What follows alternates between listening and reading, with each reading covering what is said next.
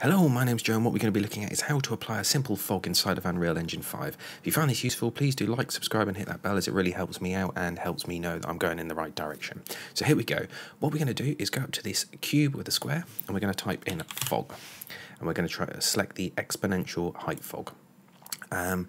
Ignore that I've got an atmospheric fog that comes by default with Unreal. We're just going to be looking at how to apply a fog to a scene. So we click on our exponential height fog, and I've just set up a very basic scene here just so that we can see what's happening as we're doing things. Now the two sections I like to look at is this section and this section, just for the sort of simple things that we're going to do for this. Obviously you can do incredibly advanced things when you start actually moving into other areas within this, but they're the two areas that I generally start with. So what we've got here is that if you're doing sort of, in my opinion, low performance hardware type games, you're not looking at, say, the latest Titan cards and things like that, we generally stick to this fog. As hardware gets better, we'll be using more and more volumetric fogs within games and things like that. A lot of like Red Dead uses volumetric fog, which really brings it it gives it another level of realism and depth within a scene. But I'll show you both of them, because if you're just doing, like, say, renders and things like that, volumetric fog can be very helpful for you. So what we do is, this is our density, so this is how thick the fog is. So we see here, as soon as I apply that, we've got a thicker fog. So I'll just put that back down to 0.5. We'll come back to this in a minute. What then I do is look at the scattering colour. So this is essentially, I see it as the fog colour. So you can see there straight away, we can make it blue, we can make it whatever. So we'll just set that to a white colour. The opacity is how intense, well, I guess opaque the fog is, and so you can see there as I'm adjusting that what it does. And start distance and fall off, what I'll do with that is I'll just put the fog up to something ridiculous so we can really see. So we've got a very thick sort of Silent Hill type fog here. So what we can do is, this is the start distance away from the camera. So you can see here that in some scenes you might not want it to be like right up to the camera lens.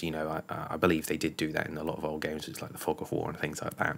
And the cutoff distance is how far in the distance is the fog applied. So as I drag that, you can see, I think it's very sensitive, this. So if I just put it at 1000, you can see that's as far as the fog goes. But as I move the camera, it's encompassing the rest of the stuff in the fog.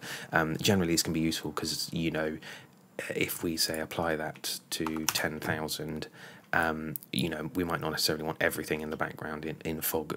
We only want what we're currently in, if that makes sense. There's no point in some instances of having the whole scene covered in fog when you can't see the whole scene.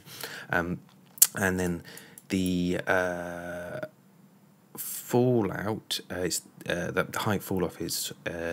It says there that it increases as height decreases. So when we adjust this, I'm not sure if you're going to get much of a sort of look with this. There's slight changes with it, and depending on your scene, this is something that generally I leave it at its default, and then if I need to adjust something, then I'll start looking at things like that in deeper context. So what we're now going to look at is the volumetric, which you'll see a big difference when you do this. So we will tick the volumetric to turn it on, and then you'll see here that the whole sort of fog scene changes. What we'll do is we'll move this down to 0.5, and so it's not so aggressive, and we're just going to make sure, just put that back to 0, everything's back as it was. Right, so what we've got here is our scatter distribution. That's you could see it's bringing more fog in, and it's adding more, essentially, how I see it is it adds more depth to the scene. If we start playing with this, we'll come back to this. Extinction scale is, as you say there, as I'm pulling it's this, I see it as essentially as it's a bit like the start distance in a way. So as you say, as I increase the value, it's getting close to the camera and creating a more denser fog. And view distance is, again, a bit like the fog cutoff distance. So what we've got here is, as we bring it in, you can see there it's adjusting the scene. The light scattering, this is, if you can see here that it's reacting with the directional light in the scene. When we move that, it's adding more, I guess, light scatter in a way. It's making it more brighter, you know, as if it was reacting fog. A bit like, say, if you're driving down like a road in the fog and you put your headlights on, it can scatter the light out across a lot more and make it either harder or easier to see, depending on what kind of, you know, lighting type you're using, fog lights or side lights, things like that.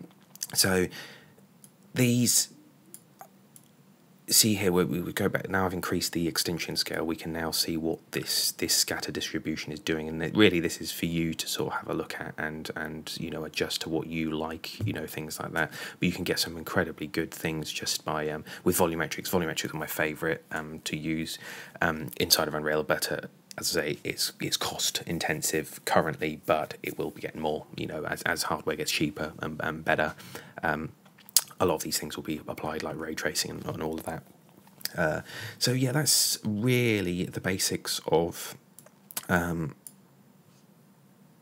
to create a simple fog. Obviously, with all of these things, I'm just trying to do tutorials that get you started and without being like crazy long, you know, hour-long tutorials.